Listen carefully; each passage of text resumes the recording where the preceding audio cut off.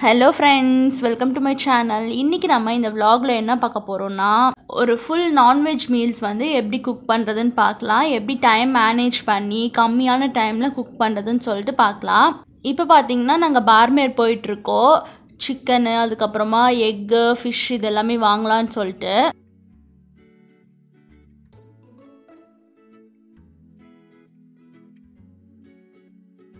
இப்போ நம்ம சிக்கன் கடைக்கு வந்தாச்சு.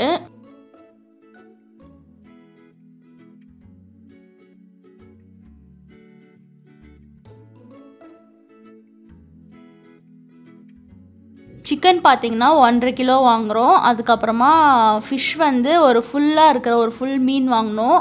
அது பார்த்திங்கன்னா அதுவும் 1.5 கிலோ, 1 கிலோ 600 கிராம் இருந்துச்சு. இப்போ பார்த்திங்கன்னா எல்லாம் வாங்கியாச்சு. எக்கு மட்டும் இங்கே இல்லைன்னு சொல்லிட்டாங்க. நாங்கள் அங்கே போயிட்டு வேறு ஏதாவது ஒரு ஷாப்பில் போயிட்டு தான் எக் வாங்கணும். இங்கே பார்த்தீங்கன்னா எப்பயுமே வந்து இந்த பிராய்லர் சிக்கன் இருக்குல்ல அதுதான் கிடைக்கும், நாட்டுக்கோழி வந்து கிடைக்காது. ஸோ நாங்கள் வந்து அவ்வளோ சிக்கனே எடுக்க மாட்டோம், எப்பாவது ஒரு டைம் தான் எடுப்போம். இது பார்த்தீங்கன்னா இங்கே பாருங்கள் ஃபுல்லாக தண்ணி தேங்கி நிற்கிது. நேற்றுக்கு ஃபுல்லாக மழை வந்துச்சுல்ல அதனால.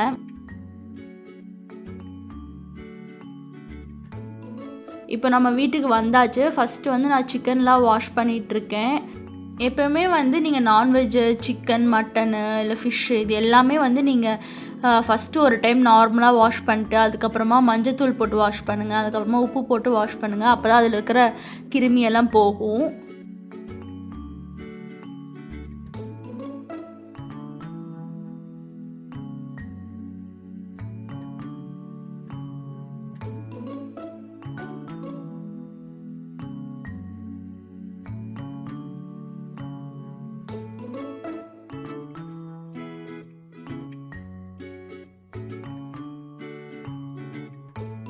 இப்போ பார்த்தீங்கன்னா நான் சிக்கன்லாம் கழுவிட்டேன். அடுத்தது பார்த்திங்கன்னா மீன் வந்து கழுவிட்டுருக்கேன். பீசஸ்லாம் அவங்களே கரெக்டாக கட் பண்ணி எல்லாம் பண்ணி கொடுத்துட்டாங்க. நம்ம கழுவுறது மட்டும் தான் நம்மளோட வேலை. தலையை மட்டும் வந்து குழம்பு வச்சுக்கலாம், மீதியெல்லாம் வந்து ஃப்ரை பண்ணிடலாம் அப்படின்னு சொல்லிட்டு இருக்கோம்.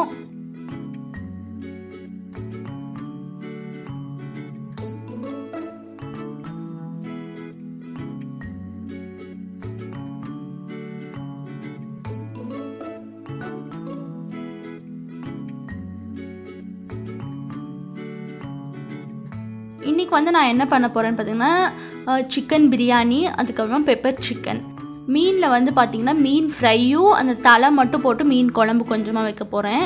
அப்புறமா முட்டை வந்து ரோஸ்ட் பண்ண போகிறேன். அதுக்கப்புறமா ஒயிட் ரைஸும் ரசமும். இப்போ பார்த்திங்கன்னா நான் பெப்பர் சிக்கனுக்காக போன்லெஸ் பீசஸ்லாம் இருக்குல்ல அதெல்லாம் நான் தனியாக கட் பண்ணி எடுத்துகிட்ருக்கேன். ஏன்னா இங்கே பார்த்தீங்கன்னா போன்லெஸ்லாம் தனியாக தரமாட்டாங்க. எப்பவும் போல் அந்த எலும்போடையே வாங்கிட்டு வந்துட்டேன். எப்போயுமே நீங்கள் பிரியாணியில் பார்த்தீங்கன்னா எலும்பு இருக்கிற பீசஸாக போட்டிங்கன்னா தான் வந்து கொஞ்சம் டேஸ்ட் அதிகமாக இருக்கும். இப்போ பார்த்தீங்கன்னா பிரியாணிக்கு மசாலாலாம் நம்ம அரைச்சிக்கலாம். அதுக்காக பட்டை, கிராம்பு, ஏலக்காய், அன்னாச்சிப்பூ, சோம்பு இது எல்லாமே இருக்குல்ல அதெல்லாம் போட்டுட்ருக்கேன்.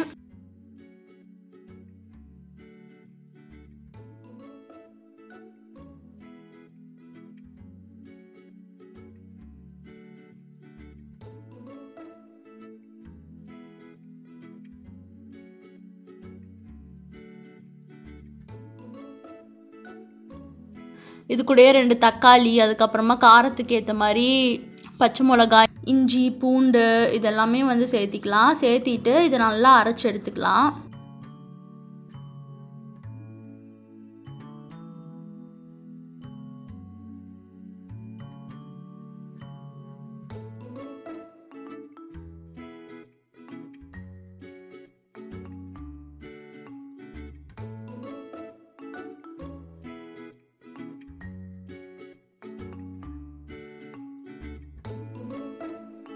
நான் இஞ்சி கட் பண்ணிட்டு கொஞ்சம் வந்து மீன் குழம்புக்காக எடுத்து தனியாக வச்சிட்றேன். மீதி இருக்கிற இஞ்சி எல்லாம் பிரியாணிக்கு அரைக்கிறோம்ல அதில் போட்டுடுறேன்.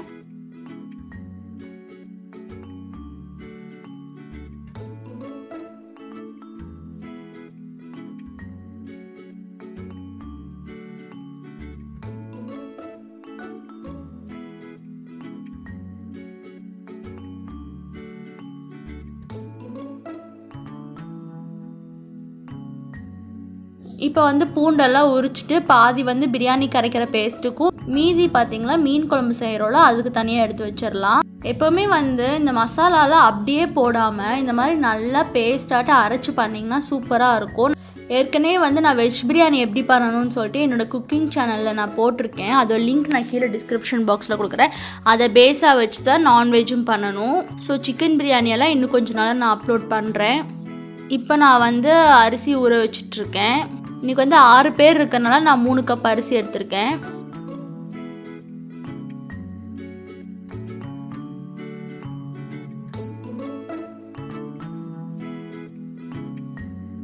அடுத்தது நம்ம மசாலா பிரியாணிக்காக எல்லாம் போட்டோம்ல அதை நம்ம அரைச்சி எடுத்துக்கலாம்.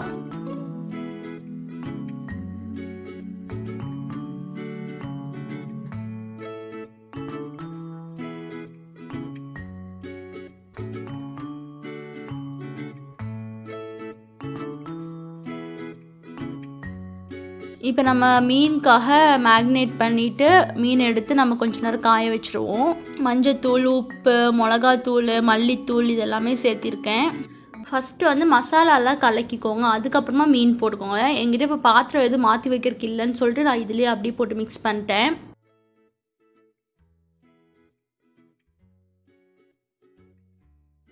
அதுக்கப்புறமா லாஸ்ட்டாக கொஞ்சமாக எலுமிச்சம்பழம் புழிஞ்சிக்கோங்க. இப்போ நம்ம மீன்லாம் எடுத்து தனியாக வச்சிடலாம். ஒரு பிளேட்டில் நல்லா அதை அரேஞ்ச் பண்ணிவிட்டு கொஞ்ச நேரம் அது காய வைங்க. அதுக்குன்னு வெயில் வச்சிடாதீங்க, வீட்டுக்குள்ளேயே வைங்க. ஃபிஷ் ஃப்ரை எப்படி பண்ணணுன்றதை நான் டீட்டெயில்டாக ஒரு வீடியோ போடுறேன்.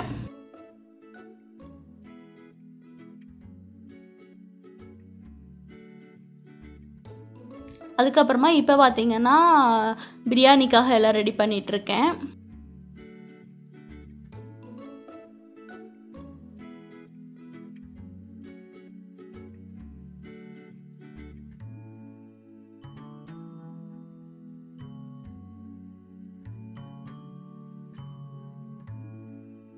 ஃபஸ்ட்டு எண்ணெய் சேர்த்திக்கோங்க. எண்ணெய் சூடானதும் அடுத்தது ஆனியன் சேர்த்திக்கோங்க. 2 ஆனியன் நான் இன்னைக்கு கட் பண்ணி எடுத்திருக்கேன். அது சேர்த்துனதுக்கப்புறமா 2 தக்காளி சேர்த்திக்கலாம்.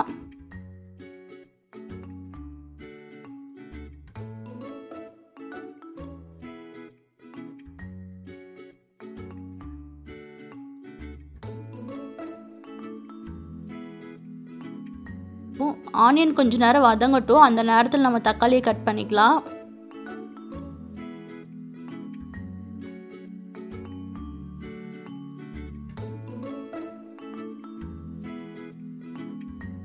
எப்போவுமே வந்து நீங்கள் இந்த மாதிரி குட்டியாக ஒரு பவுலோ இல்லை ஏதாவது பிளேட்டோ இந்த மாதிரி வச்சு நீங்கள் கட் பண்ணுறதெல்லாம் எடுத்து அப்படியே தனித்தனியாக வச்சிட்டிங்கன்னா உங்களுக்கு எடுத்து குக் பண்ணுறதுக்கு ஈஸியாக இருக்கும். இப்போ வந்து பிரியாணிக்கு செய்ய வேண்டியதெல்லாம் தனியாக ஒரு பிளேட்டில், அதுக்கப்புறமா மீதி வேறு ஏதாவது ஃப்ரை எல்லாம் பண்ணுறதுக்கு தனியாக இந்த மாதிரி எடுத்து வச்சுக்கிட்டிங்கன்னா உங்களுக்கு ஈஸியாக இருக்கும்.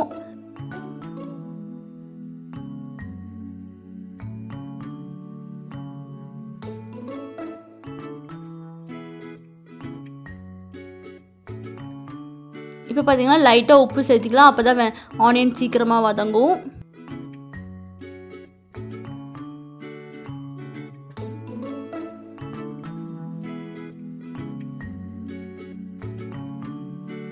இப்போ அது நல்லா வதங்கினதுக்கப்புறமா அடுத்தது நம்ம பேஸ்ட் அரைச்சி வச்சுருக்குறோம்ல மசாலாவில் அதை நம்ம சேர்த்திக்கலாம். நீங்கள் இந்த மாதிரி எல்லாத்தையும் அரைச்சி செஞ்சு பாருங்கள், நிஜமாகவே சூப்பர் டேஸ்ட்டாக இருக்கும். மசாலா நல்லா எல்லா பக்கமும் கோட் ஆகும்ல பிரியாணிலாம், அதனால செம்ம டேஸ்ட்டாக இருக்கும்.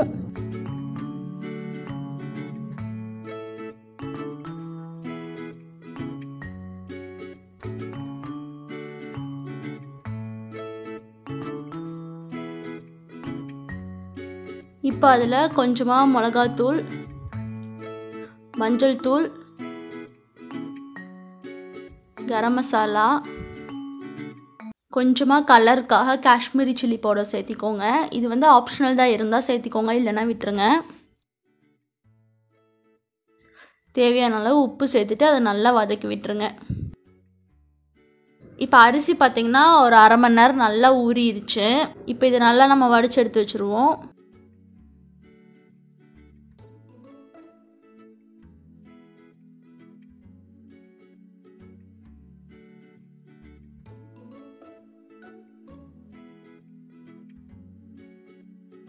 அடுத்தது வந்து இதில் தக்காளி சேர்த்திக்கோங்க. தக்காளி சேர்த்துட்டு அதை நல்லா வதக்கி விட்டுருங்க.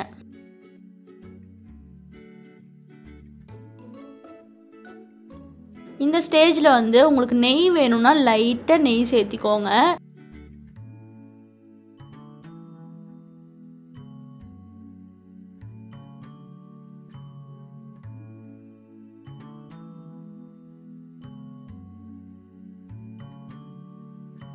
நெய் சேர்த்துனதுக்கப்புறமா அதில் நல்லா வதக்கி விட்டுருங்க. இப்போ அதில் 1/2 கப் தயிர் சேர்த்திக்கலாம்.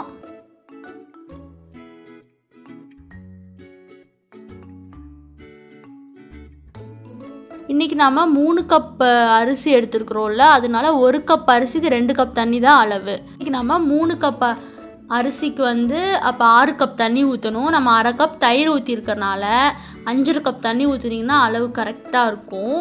இப்போ பார்த்தீங்கன்னா சிக்கன் போட்டு வதக்கிட்டு தண்ணியெல்லாம் சேர்த்தாச்சு. அடுத்தது வந்து நான் எக் வேக வைக்க போகிறேன். அது வந்து இன்னொரு அடுப்பில் வச்சாலாம். எப்போவுமே வந்து ஒரு அடுப்பில் பார்த்தீங்கன்னா எந்த ஒரு டிஸ்டர்பன்ஸும் இல்லாமல் இருக்கிற மாதிரி ஏதாவது ஒயிட் ரைஸோ இல்லை எக்கோ இந்த மாதிரி வச்சுருங்க. இன்னொரு அடுப்பில் மட்டும் நீங்கள் நல்லா குக் பண்ணுறதுக்கு யூஸ் பண்ணிக்கோங்க. அப்போ தான் வந்து உங்களுக்கு ஈஸியாக இருக்கும். ஒரு இதை வந்து நம்ம டிஸ்டர்ப் பண்ணவே தேவையில்லைல்ல. இப்போ பார்த்திங்கன்னா நான் பெப்பர் சிக்கனுக்காக மசாலா அரைக்க போகிறேன். ஒரு மிக்ஸி ஜாரில் மிளகு, சீரகம், சோம்பு இதெல்லாமே சேர்த்திக்கலாம். சேர்த்து இது எல்லாத்தையும் நம்ம இப்போ அரைச்சி எடுத்துக்கலாம். பிரியாணிக்கு தண்ணி கொதிச்சிருச்சு. இப்போ நம்ம அரிசியை போட்டுடலாம்.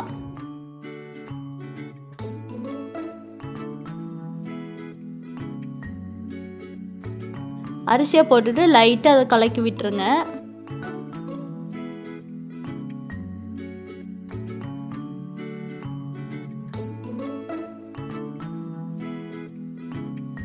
கடைசியாக கொஞ்சமாக கொத்தமல்லி இலை, புதினாவும் சேர்த்திக்கலாம். புதினா இல்லை என்கிட்ட, அதனால் கொத்தமல்லி மட்டும்தான் சேர்த்திருக்கேன்.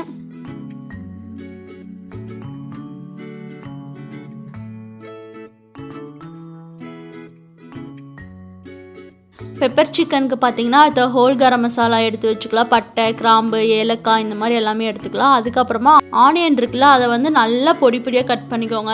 நான் வந்து ஃபுட் ப்ராசஸர் இருக்கிறனால நான் இதிலே சாப் பண்ணிக்கிறேன். இல்லைனா ஹேண்ட் சாப்பர் இருக்குல்ல, அதில் கூட நீங்கள் பண்ணிக்கோங்க. இந்த ஃபுட் ப்ராசஸர் பார்த்தீங்கன்னா ரொம்ப யூஸ்ஃபுல்லாக தான் இருக்குது. எல்லாமே நம்ம இதில் செஞ்சுக்கலாம். பெப்பர் சிக்கனுக்கு எல்லாமே ரெடி பண்ணி வச்சுட்டு அதுக்கப்புறமா இப்போ நான் அரிசியை ஊற வைக்க போகிறேன். நான் இன்றைக்கி 1 கப் அரிசி சேர்த்த போகிறேன். இங்கே இருக்கிற அரிசி பார்த்திங்கன்னா அவ்வளோ சீக்கிரமாக வேகவே வேகாது. நான் ஏற்கனவே சொல்லியிருப்பேன். அதனால் கொஞ்சம் நேரம் ஊற வச்சுட்டு அதுக்கப்புறமும் பார்த்திங்கன்னா கொஞ்சம் தண்ணி வந்து அதிகமாக ஊற்றணும். நம்ம ஊரில் இருக்கிற அரிசிக்கெலாம் பார்த்திங்கன்னா 1 கப் அரிசிக்கு 2 கப் தண்ணி ஊற்றுவோம். ஆனால் இங்கே பார்த்திங்கன்னா 1 கப் அரிசிக்கு 3 கப் தண்ணி, 3.5 கப் தண்ணி ஊற்றிட்டு விசில் பார்த்திங்கன்னா நம்ம ஒரு 3 விசில் அந்த மாதிரி விடுவோம்ல. ஆனால் இங்கே பார்த்திங்கன்னா ஒரு 7-8 விசில், ஒரு 10 விசில் வரைக்கும் விட்டால் தான் நல்லா அது வேகும் அரிசி. பிரியாணி ரெடியாகி நம்ம இறக்கியாச்சு. இப்போ நம்ம பெப்பர் சிக்கன் ரெடி பண்ணிக்கலாம். பெப்பர் சிக்கனுக்கு பார்த்திங்கன்னா எண்ணெய் சேர்த்திக்கோங்க. எண்ணெய் வந்து கொஞ்சம் அதிகமாகவே சேர்த்திக்கோங்க. அப்போ தான் பெப்பர் சிக்கனுக்கு சூப்பராக இருக்கும்.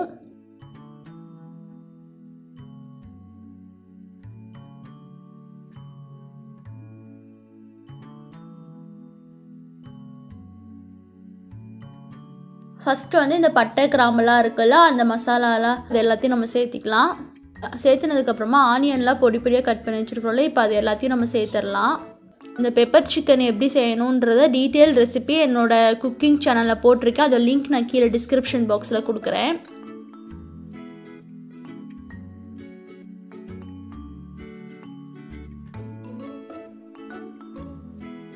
இப்போ வந்து ஆனியன் எல்லாம் சேர்த்துனதுக்கப்புறமா அதை லைட்டாக வதக்கி விட்டுருங்க.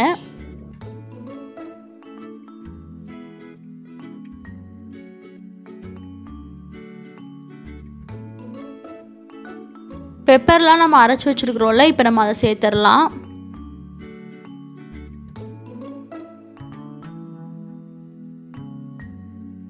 பெப்பர்லாம் சேர்த்துனதுக்கப்புறமா அதை லைட்டாக வதக்கி விட்டுருங்க.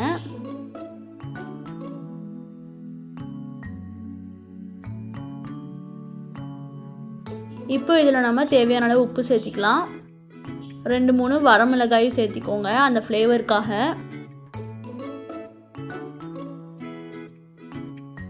அடுத்தது பார்த்தீங்கன்னா இப்போ எக்கு வெந்துருச்சு, அதனால் நம்ம எக்கு எடுத்துடலாம்.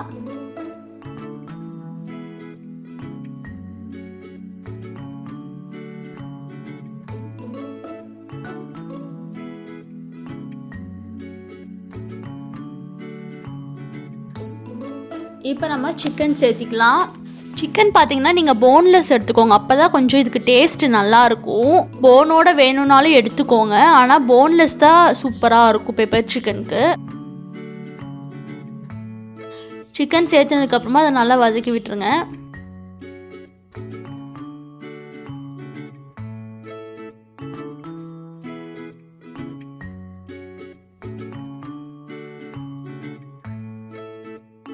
வதக்கி விட்டதுக்கப்புறமா அதில் தண்ணி சேர்த்திக்கலாம். தண்ணி பார்த்து அளவாகவே சேர்த்துக்கோங்க, ஏன்னா சிக்கன் வேகும்போது தண்ணி விடும். இப்போ இதை மூடி வச்சிடலாம், இது நல்லா வேகட்டும்.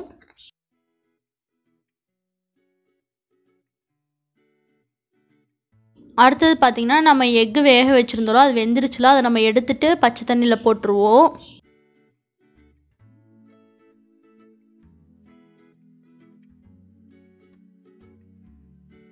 ஒரு எக்கு மட்டும் உடஞ்சிச்சு போல்.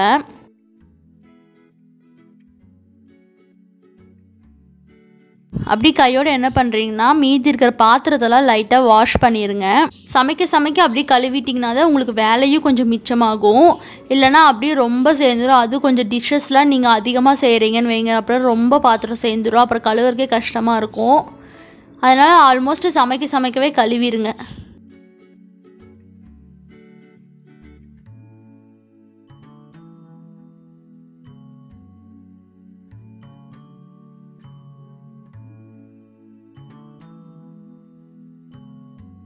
எக்கை எடுத்துகிட்டு அதே அடுப்பில் பார்த்தீங்கன்னா இப்போ நான் ஒயிட் ரைஸ் வச்சுட்டேன். இப்போ பார்த்தீங்கன்னா சிக்கன் ஓரளவுக்கு வெந்துருச்சு, ஒரு பாதி அளவு வெந்திருக்குது பாருங்கள். இதை லைட்டாக கலக்கி விட்டுருங்க. கலக்கி விட்டு மறுபடியும் நம்ம இதை மூடி வச்சிடலாம். அடுத்தது கொஞ்சம் ஃப்ரிட்ஜில் வைக்க வேண்டிய ஐட்டம்ஸ்லாம் இருந்துச்சுன்னா அது எல்லாத்தையும் எடுத்துக்கொண்டு போய் ஃப்ரிட்ஜில் வச்சுருங்க.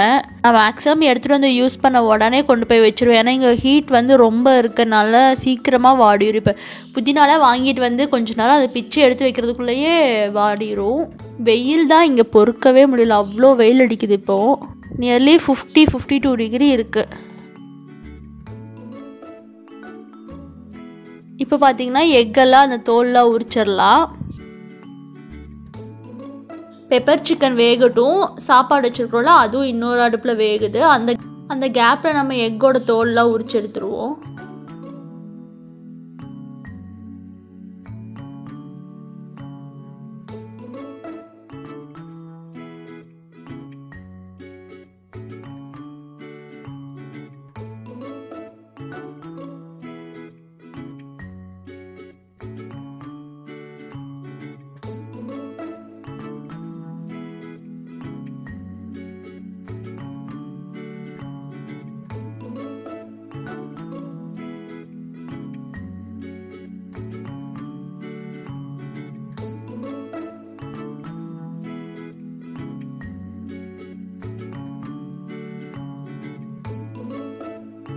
இப்போ பார்த்தீங்கன்னா பெப்பர் சிக்கன் ஆல்மோஸ்ட் வெந்துருச்சு. உங்களுக்கு நல்லா கிரேவியாக வேணும்னா இந்த மாதிரி ஸ்டேஜ்லேயே வச்சுக்கோங்க. இல்லை வந்து இன்னும் கொஞ்சம் ட்ரையாக வேணும் அப்படின்னா இன்னும் கொஞ்சம் நேரம் அதை நல்லா வதக்கி விட்டிங்கன்னா அது ட்ரை ஆகிடும். இப்போ லாஸ்ட்டாக அதில் கொஞ்சமாக சோயா சாஸ் ஊற்றிக்கலாம். சோயா சாஸ் இருந்தால் ஊற்றிக்கோங்க, இல்லைன்னா விட்டுருங்க.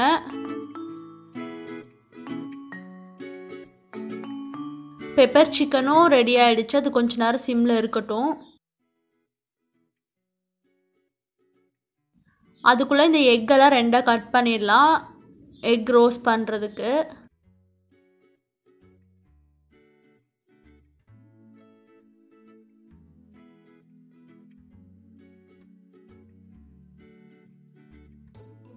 இப்போ பார்த்தீங்கன்னா பிரியாணி சூப்பராக ரெடி ஆகிடுச்சு. இப்போ அதை கலக்கி விடணும். நல்லா ஃபுல்லாக மேலே வரைக்கும் வந்துருச்சு. அரிசியில் அவ்வளோ இது ஒட்டலை ஒன்றோட ஒன்று சாப்பாடு. இந்த மாதிரி பிரியாணிலாம் பண்ணால் எடுத்து வைக்கிறதுக்கு ஒரு பெரிய பாத்திரம் வாங்கணும்னு நினச்சிட்டே இருக்கிறது. ரொம்ப நாள் ஆச்சு வாங்கணும்னு சொல்லிட்டே இருந்து. இன்னும் கொஞ்ச நாள் நாங்கள் ட்ரான்ஸ்ஃபரே ஆகி போயிடுவோம். ஸோ இனி அப்புறம் வாங்கிக்கலாம் அப்படின்னு சொல்லிட்டு விட்டுட்டோம்.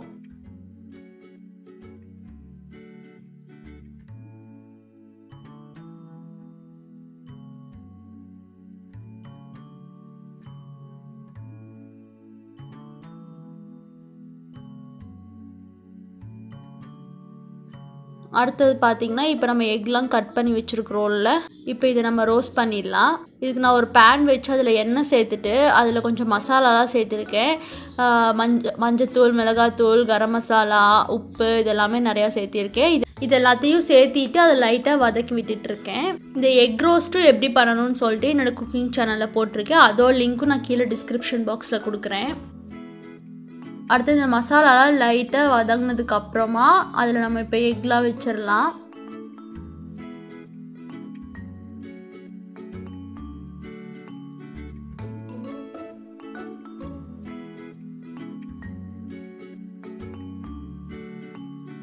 எக்கில் நல்லா 2 பக்கமும் அந்த மசாலா கோட் ஆகிற மாதிரி ரோஸ்ட் பண்ணிக்கோங்க.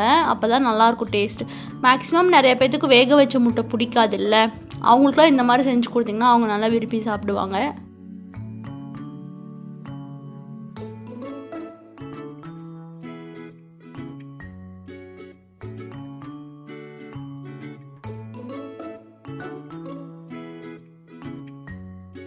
இப்போ பார்த்திங்கன்னா பெப்பர் சிக்கனும் நல்லா ரெடி ஆகிடுச்சு.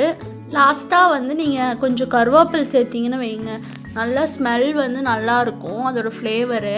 ஆனால் எனக்கு இங்கே கருவேப்பிலை கிடைக்காது, அதனால தான் நான் சேர்த்தலை.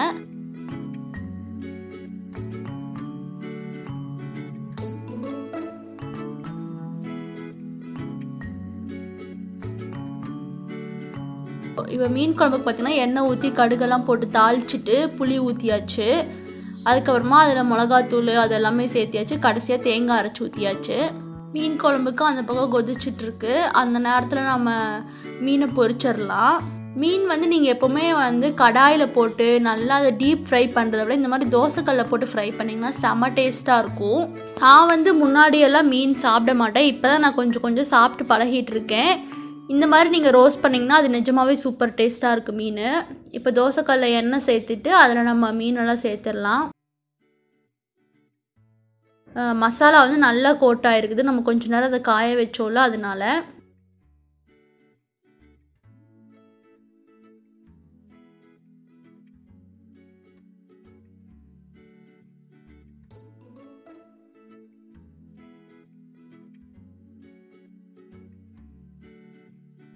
மீன் பொரியட்டும். நம்ம அங்கே மீனோட தலையை மட்டும்தான் நம்ம இன்றைக்கி குழம்பு வைக்க போகிறோம். குழம்பு கொதிச்சதும் அதில் நான் வந்து மீனோட தலையை போட்டாச்சு. மீன் குழம்பு ஆல்மோஸ்ட் ரெடி ஆக போகுது. ரொம்ப நேரம் மீன் குழம்பு வந்து கொதிக்க விடக்கூடாது, அப்புறம் மீன் கரைஞ்சிரும்.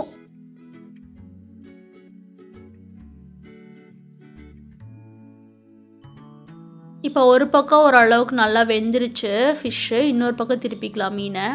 ரொம்ப ஹை ஃப்ளேமில் வச்சிடாதீங்க, ஓரளவுக்கு மீடியம்லையோ இல்லை லோலையோ வச்சே தான் பொரிங்க. அப்போ தான் வந்து அது உள்ளெல்லாம் நல்லா வேகும். இப்போ பார்த்திங்கன்னா எல்லாமே ரெடி ஆகிடுச்சு. ரசம் வந்து நம்ம நேத்திக்கு வச்சதே இருந்துச்சு, அதனால அம்மா வந்துட்டு ரசம் அது இருந்துட்டு போட்டோம் அப்படின்னு சொல்லிட்டாங்க, வைக்க வேணான்னு சொல்லிட்டாங்க. அதனால் நான் வைக்கல. மீனை பொரித்து எடுத்துட்டோம்னா அவ்வளோதான், எல்லாமே முடிஞ்சுது. இப்போ பார்த்திங்கன்னா எல்லாமே ரெடி ஆகிடுச்சு. சிக்கன் பிரியாணி, பெப்பர் சிக்கன் பிரியாணிக்கு வந்து ரைத்தா, அதுக்கப்புறமா முட்டை ரோஸ்ட்டு, அதுக்கப்புறமா ஒயிட் ரைஸ்க்கு பார்த்தீங்கன்னா மீன் குழம்பு இருக்குது, ரசம் இருக்குது, அப்புறமா மீன் பொரிச்சது இருக்குது. அவ்வளோதான், எல்லாமே ரெடி பண்ணியாச்சு. இந்த வீடியோ உங்களுக்கு பிடிச்சிருந்தா லைக் பண்ணுங்கள், ஷேர் பண்ணுங்கள். இந்த மாதிரி நான் அப்லோட் பண்ணுற வீடியோஸ்லாம் நீங்கள் பார்க்கணுன்னா கீழே இருக்கிற ரெட் கலர் சப்ஸ்கிரைப் பட்டனை கிளிக் பண்ணிக்கோங்க. அதுக்கு பக்கத்தில் இருக்கிற பெல் ஐக்கானையும் கிளிக் பண்ணிக்கோங்க. அப்போ தான் நான் வீடியோஸ் அப்லோட் பண்ண உடனே உங்களுக்கு நோட்டிஃபிகேஷன் வரும். மறுபடியும் நம்ம அடுத்த வீடியோவில் பார்க்கலாம்.